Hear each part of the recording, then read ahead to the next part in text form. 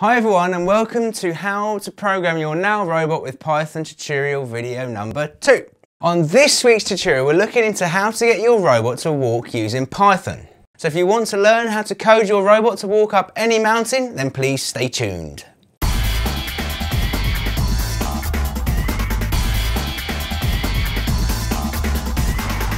Hi guys, I'm Philip English from robofeel.com. Now on this video we're looking to teach you how to program your NAO robot to walk with Python.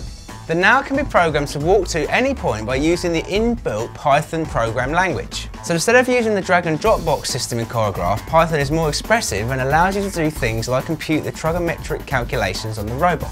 Forward, forward, forward, right, right, right, left, left, left, forward, forward, right, right, right, right, right. Right, jumping straight into it guys, we are going to do the walk to tutorial but with Python. So what we do is, as per the other Python tutorial, we right click and we add a new box. Now again we can change all of the descriptions here, so we can have walk to, for example, tooltip, obviously just saying there, getting your robot to walk, walk. So again, just in there, and you can have a play with the image as well. Again, we can browse interactions, all senses, interactions, and again, just have a play with just putting like any image in there. I like the index one, that would do for now. Brilliant, and that's it.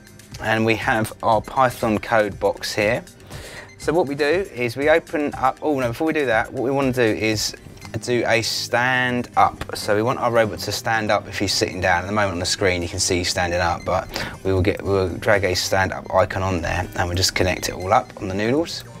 Now what I'm doing today, I'm not actually connected to my robot today. I'm actually using just the NAO key, so the 3D robot in the robot view. This was because we don't really need to boot up my robot and connect him, because we can see what's going on quite clearly with the NAO key. But obviously when you are using this in a real robot, don't forget to trigger on the motors and connect everything up appropriately. So jumping back into the script editor, what we want to do is we want to go down, and let's just expand this a little bit more just so you can have a nice clear view. We want to come down to here and we want to start to rewrite this section here, because this is what's going to get our robot to walk. So what we're going to write is motion proxy equals proxy, and then in there we're going to have our motion, and we're going to put a little line across there. Again, next line, we'll put motion, proxy again.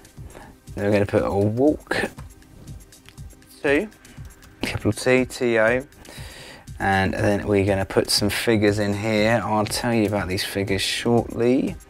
0.0, 0.0 there as well. We'll close brackets. And then we'll put in self on stopped with a capital S, and then a couple of brackets there. So as you can see, we've put this down here, and we just want to take that pass away as well, because we want to get that away. Now the first line creates a proxy called alt motion, which is what we've created here, which allows us to call the motion functions up. The second line is obviously the walk to, which moves the robot to a specific distance.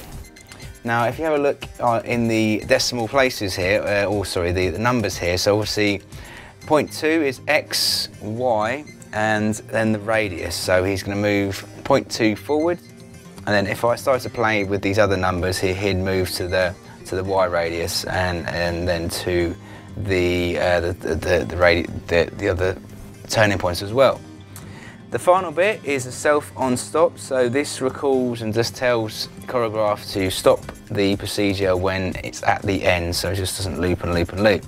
Now if we're good, we should be able to see this now on our 3D NAO. So if I hit play, There we go, we see him walking along. And as you know, if you were connected to your robot, you would have your robot walking along now with you. So, and that's it guys, just to have a quick play with the Walk 2 in Python. Again, you can have a play with these figures and numbers in here to see if we can get them to walk a little bit further. Brilliant, thank you. Well done guys, you can now get your NAO Robot to walk by using your Python programming skills. Have a play guys and use your imagination. If you like this and want even more free video tutorials, news and information, then please visit us at robofeel.com, where you can download the latest free ebooks and get insider information and techniques of how to become a robot expert. Now if you like this tutorial and want to see the next one in the collection, then please hit the subscribe button and keep up to date with the latest videos that come out. Please have a look below where I've put links relating to these videos as well as other information about the NAO Robot. If you have any questions or want to see any other related tutorials, then please write me a message in the comment section and I'll see what I can do. Thanks guys, and I'll see you next time.